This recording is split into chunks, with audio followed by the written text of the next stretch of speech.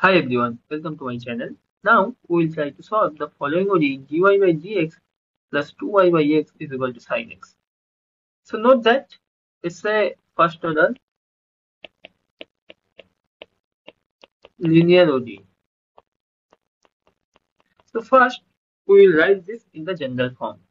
So general form is dy by dx plus p of x times y is equal to kx.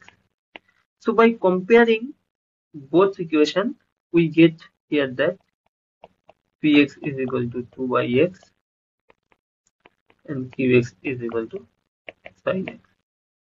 So we know how to solve this kind of equation. I have already made a video on that. You can check the link in the description box. So coming back to the problem, here we find integrating factor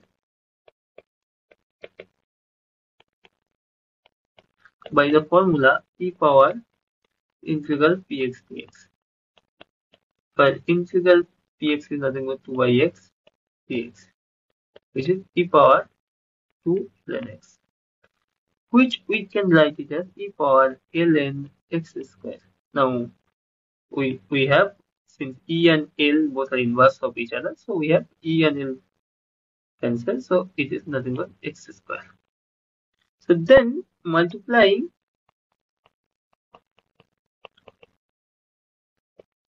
by ix integrating factor, which is x square, to the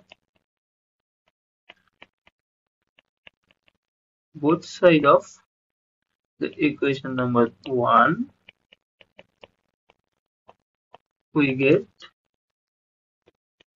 ddx of x square times y will be x square sin x. So we have square y is nothing but integral x square sin x dx. Now we need to solve this integral x square sin x dx. We will solve this by integration by parts method. So we have x square integral of sin x is nothing but minus cos x minus derivative of x square and integral of sin x. So we have minus cos x dx. So we have minus x square cos x plus 2 times x cos x dx.